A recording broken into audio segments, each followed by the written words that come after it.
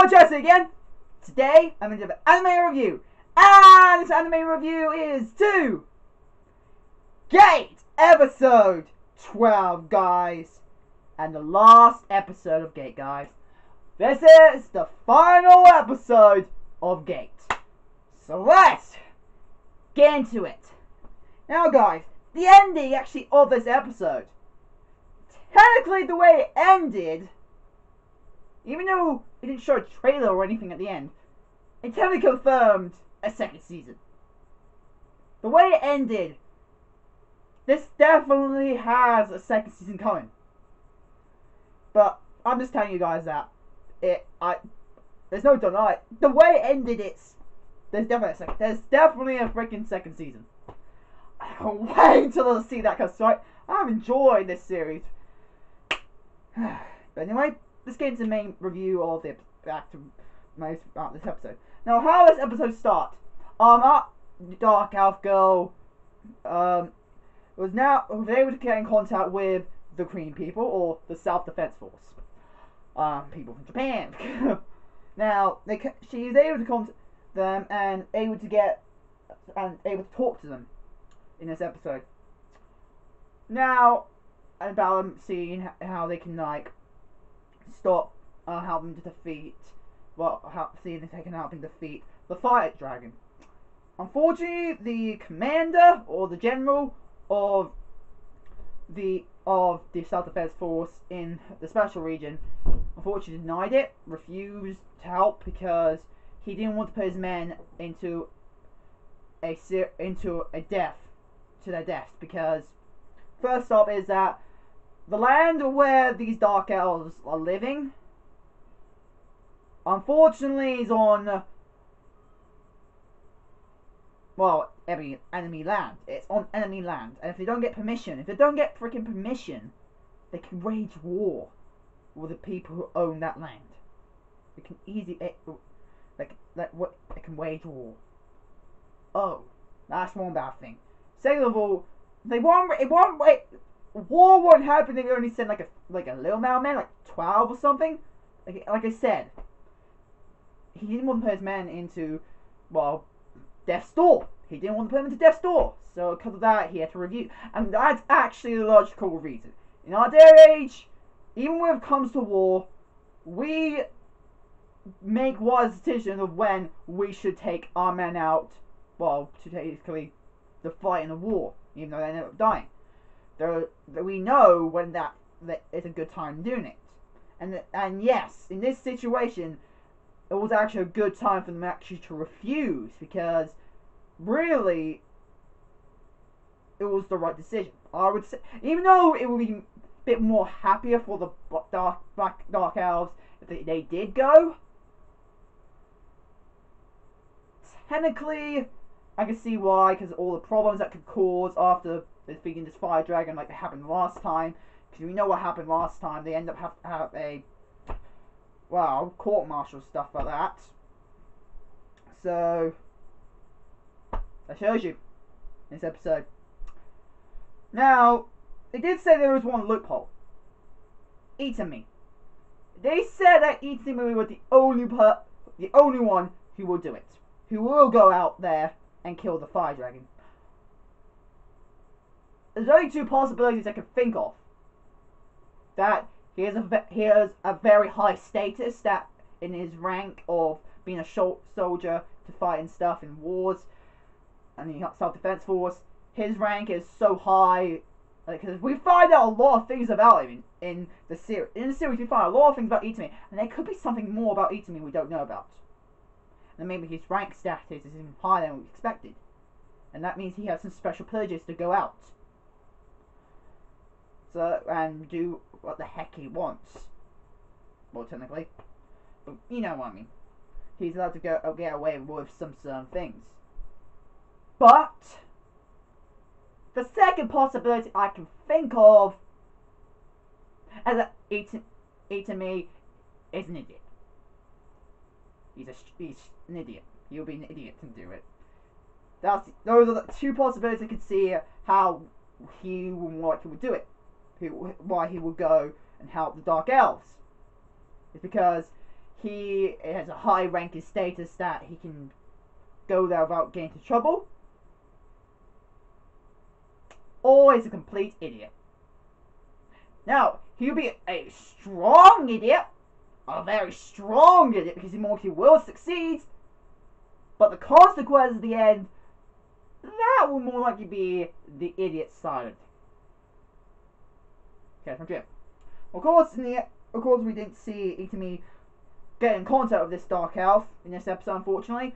So that's the reason why I said the way the episode ended was like, there's no fucking there's gonna be a fucking second season. There's no way they're gonna give a cliffhanger in this series like that, unless they are doing read the manga endings, which, oh fuck, really? Read the manga endings. Actually, I don't think is this a manga or a light novel or both? But still, it's telling you to go read the ending of the book. Really? Really? If they did that, come on, don't go there. Don't go there. A lot of anime studios now should know how pissed off a lot of people, all of the anime only watchers of the series.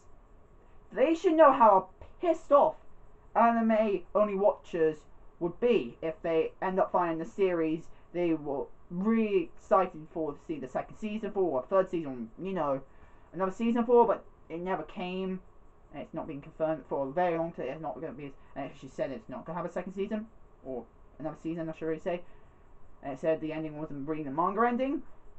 You know how pissed they would get. No, there are some that were willing to go and read the manga or the light novel. No, sorry guys, my sister. Night ever. Sorry guys, my sister's going to bed. But anyway, basically, how that would work would be a big problem is because, like I said, there are people out there that will end up reading the manga or light novel or the visual novel. And with me with Fate Stay Night, of course I would freaking read the visual novel. It's a good series. And even if it didn't confirm any other series, I would still fucking love it because it's a good damn series and I was willing to read the visual novel. But there are some series I don't want to do that to. I actually wanted to watch the anime. And only the anime. If I do end up finding a manga, I'm already wild by it, but only if I find it. I won't go searching for it. And there are people out there who will do that. But really, most anime only watchers will more like just want to see it in anime form. If they don't get it in anime form, and it's never going to end up being another anime form of it, that's going to piss them off. If this series ends up doing that, I'll be, oh god, really? This is one of the series I wanted to only see in anime format. But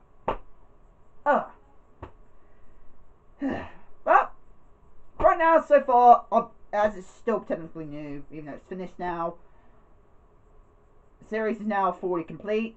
It's now newly complete, and now we need to wait for a few years or something until we know if it's going to get a second season or not. So, but yeah, now but in this episode there was. Now back to the main episode. Now in this episode, guys, back to in the second part of the episode.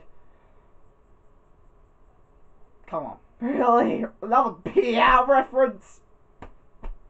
Really? Really? Okay. Scratch that comedy up. No, there's a lot of people who like that comedy. I'm not really, but what floats your boat? But anyway, let's get now, and we do find out now in near the end of part of the episode, the princess Piana does get information about who Itami is, because seems like she didn't even knew Itami was the guy who Itami was the guy who defended Japan against the army of forces, the one that to push back the Empire army from Aria, and the one that defeated the fire dragon who defeated a fire dragon, and the one who's also defended the village about previously, which were working together with Princess Piana.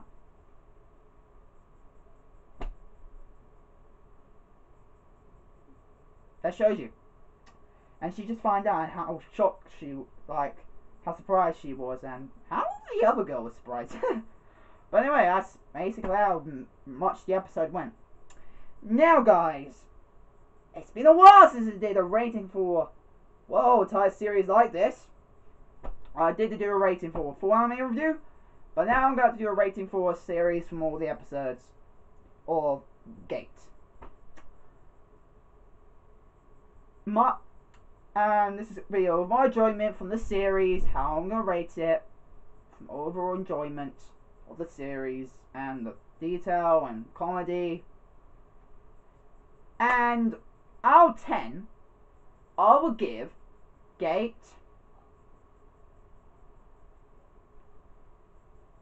a 7 out of 10. A 7 out of 10, guys. It is an enjoyable series. I liked the story. I liked some of the animation. I liked the characters' personalities. Yes. Now, of course, there are some improvements I would say it needed. First off, it needs to get a second season soon. Because the way it ended, like I said, it feels like it's going to be a second season coming out. So that's the main reason, part of the reason why it's got a 7 is because it needs a second season to get the entire series itself a higher score. Third thing is that they could do more better with their CGI. The dragon, oh my god, that CGI is bad. The CGI for the dragon is bad. They need to get that sorted.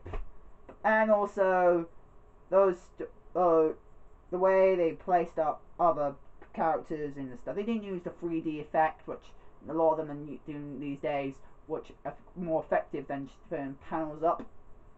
That could also be improved on. But that's really the main reason why I'm gonna give Gate a 7 out of 10. So, guys, this was my final review of Gate and the episode 12. Okay guys, I hope you guys like this review and the series of Gate. And yeah, I hope you guys like it. Become a giant fans today. If you guys want to send me fan mail, go in the description below. My address is there, and yeah. Hope you guys like it. Comment, like, and subscribe. And I see you guys later in future, reviews after the one I finished off all the series that need to be done. So yeah, comment, like, and subscribe. See you guys. Bye!